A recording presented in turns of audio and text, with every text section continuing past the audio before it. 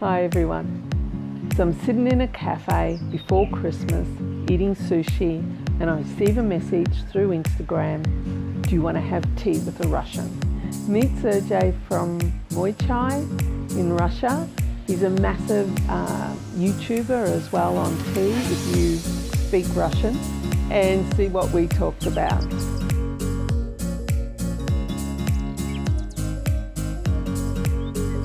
Hi, I really like to meet you here. It's my first interview in English, so first sorry for my English, it's not an original one. He says that, but his English is really, really good.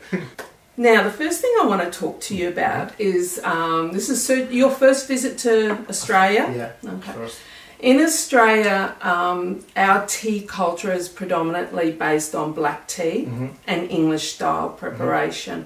And I think we have had Chinese tea here for a really long time, but it's just never really grown that much. So tell me about Russia. What's the tea world like? Maybe it's because we just drinking tea for a long time, and we are not a coffee country like a lot of European countries, and also I also see that Australia also have a lot of coffee, but Russia much less. So we have a long tradition of drinking tea, but it was not like a traditional Chinese. It was but originally in the beginning it comes from China. And maybe Russia was one of the first countries who received tea from China, and in 18th century we have a road from China to Russia through Siberia. It was like a Siberian trail. Okay. And for that time we just start to love it. So maybe more than 300-400 years we just drinking tea. And in 19th century it came like a local tradition, not only for the rich people, because for that time already road must become more cheaper, because it also have a road through the sea, not only through Siberian rail, and tea become really more cheaper, and it start to be like a national drink. And at the same time we have a lot of drinking alcohol, and the government and also tea sellers, they found a nice way for promoting this kind of business through the selling tea. They just, okay, you need to stop drinking alcohol, you need to drink tea.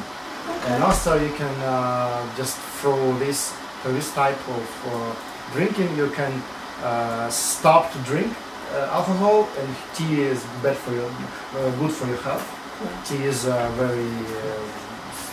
so the government promoted it? Yeah, government promoted, and especially promoted the sellers of tea, of course. Yeah.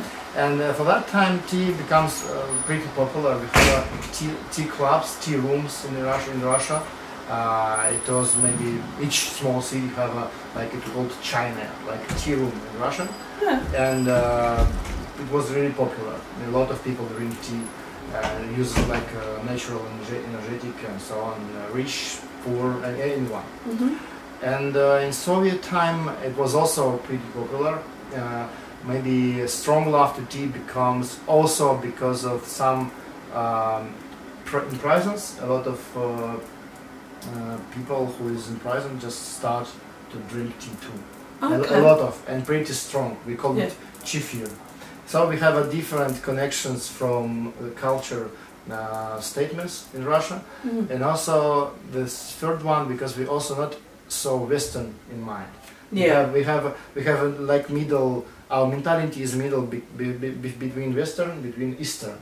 So Eastern culture after opening, after Soviet Union crashed, just come into Russia in 90s, and a lot of people just love it because they feel it's not like something esoteric or something really special which comes from other country. Someone just feel it like their own. You just feel like it's also like part of our culture, right? Like part of our feeling of tea. And this is why Gunfuchai and this traditional brewing and the clubs explore and pretty quickly.